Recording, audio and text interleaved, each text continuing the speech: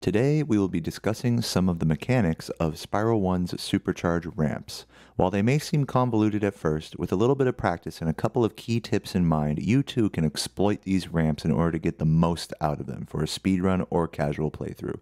Let's get into it. So, here we are in Wizard Peak. Now here we are in the dance party version of Wizard Peak. If we look to our left here, you'll see the very first Supercharge ramp of the level. I've drawn these three lines in order to show the different trajectories that Spyro can take when entering the Supercharge ramp. Depending on how you enter the Supercharge ramp, that will affect your end speed when you exit it.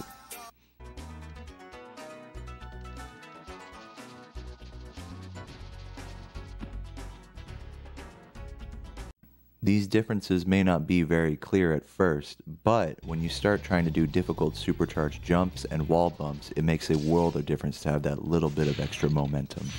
But before we get into those, just remember that the two key factors in maximizing your speed from a supercharge ramp are going to be your initial force upon touching the ramp and the amount of time you spent on the ramp itself.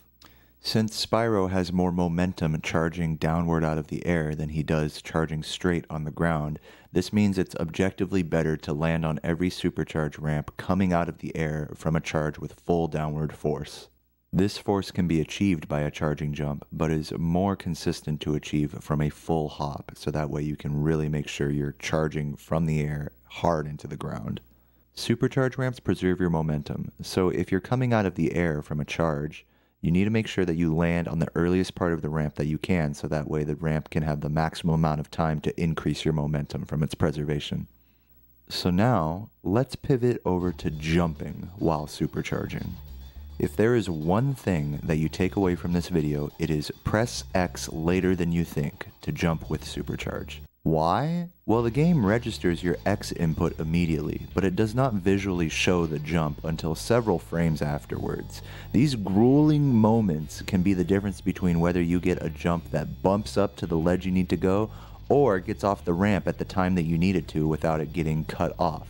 And on that note, let's briefly examine the many infuriating ways that your Supercharge can get cut off without letting go of square. You can of course get bonked on scenery and some enemies, but you can also get edge cancelled, skitter jump cancelled, and even just simply terrain flopped against your own will without any input error from yourself. Wall bumps are a particularly tricky but fun strat to play with once you get the hang of them. You must push up against the wall at around a 45-degree angle and turn away from it as you're climbing up it. Make sure you press X later than you think here, because that's what's going to get you the extra height that you need in order to complete tricks like Stone Knot Skip and the Wizard Peak bump. The last topic I want to touch on are supercharged turnarounds. These can be accomplished by neutral hopping over a supercharge ramp, which actually changes Spyro's mechanics so that you can get an extra boosted double jump similarly to Spyro 2. You can use this double jump to turn around on the ramp and land going backwards up the ramp to go to unintended places useful in the speedrun of this game. One curiosity about supercharge ramps is that they preserve Spyro's momentum if he were to move into a neutral state. This means that bonking against a wall, not moving, and then getting hit by an enemy will result in a crazy hit that pushes you super far away. Similarly, if you land in lava while supercharging and then press X to jump out, you'll notice Spyro has an extra long jump out of the water because he has so much momentum preserved already. So momentum from supercharging continues even after you let go of the supercharge. This can affect your movement post-supercharging in a speedrun, so use it to your advantage, not your detriment. In certain areas, especially in Twilight Harbor, where there is a curb or a slightly raised ledge beside you when you're supercharging, you can push up against it at a harsh angle to get what we call an edge bump. These edge bumps get Spyro a ton of extra height, so play around with them.